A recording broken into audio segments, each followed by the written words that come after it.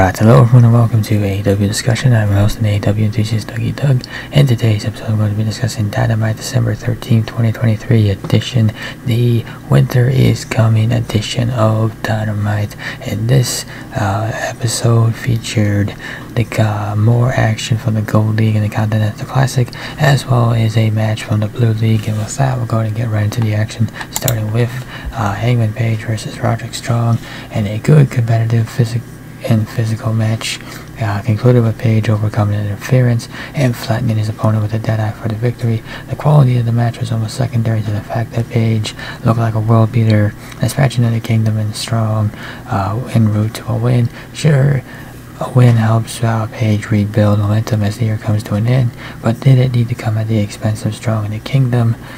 Probably not. And because of that, there's a credibility issue with this trio when you consider their role in the storyline with MJF and Adam Cole, and the fact that Roderick Strong has been linked to the Devil storyline as well. That's problematic too. So yeah, it's an interesting choice here. But at the very least, Strong is out of the wheelchair, so take a win there. Continental Classic Blue League match: Andrade El Idolo versus Brody King.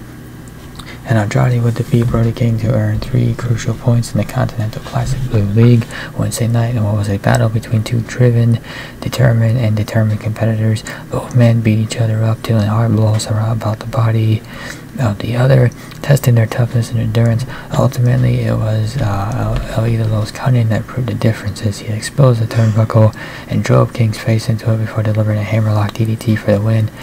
The win continued El Idolo's recent string of successes, which included a win over Bryan Danielson and gave Brody King an out for the loss, all while delivering one of the better matches of the tournament to this point. So it is a shame to see Brody King lose a match. I've been enjoying watching him compete and win in the Continental Classic. That's kind of been a pleasant surprise. I didn't think he was somebody who was going to pick up as many points as he did, but I also like to see Andrade kind of getting some wins here and stacking up some points. Nice to see him emerging as a favorite to and also just be the leader in points. Continental Classic Gold Lead: Mark Briscoe versus Jay White, and Switchblade fought hard to keep himself mathematically alive in the Continental Classic, and because if he had lost, it would be very difficult for him to remain in contention.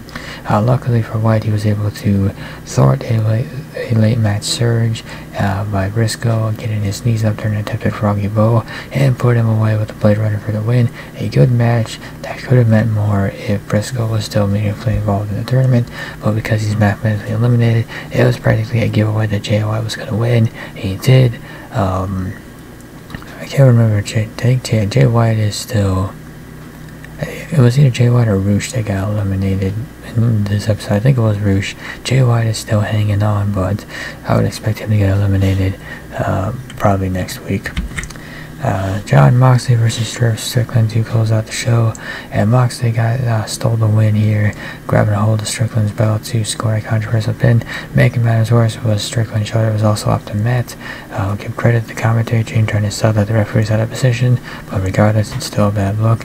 The conclusion of a hotly anticipated bout accomplished 2 things. 1, gives Moxley a lead in the Gold League, and 2, sets up a next must-win situation for Strickland the next week. And how do I phrase this?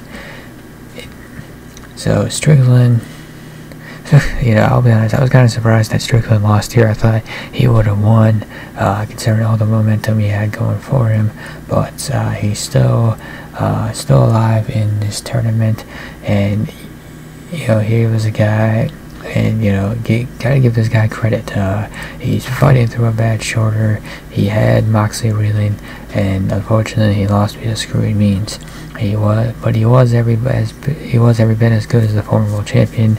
Also the way Moxley won does drum up some controversy and gives a reason for the two to run it back again in the semifinals if that is the direction Tony Khan plans on taking things. The match was not as good as the other matches in the Continental Classic on Dynamite, but it was a nice appetizer for what these two can do without strict TV time limits. So in conclusion, the Continental Classic once again dominated the airwaves, and anytime that is the case, as long as the in-ring content is strong, the show is going to be good. With that said, there continue to be questionable booking decisions, including the usage of Mark Briscoe and Jay Lethal, who really had no business being in this tournament, especially given how they've been booked. Add to that, Rio's sudden reemergence, and apparently Stennis is top contender to the AEW Women's title, which makes no sense.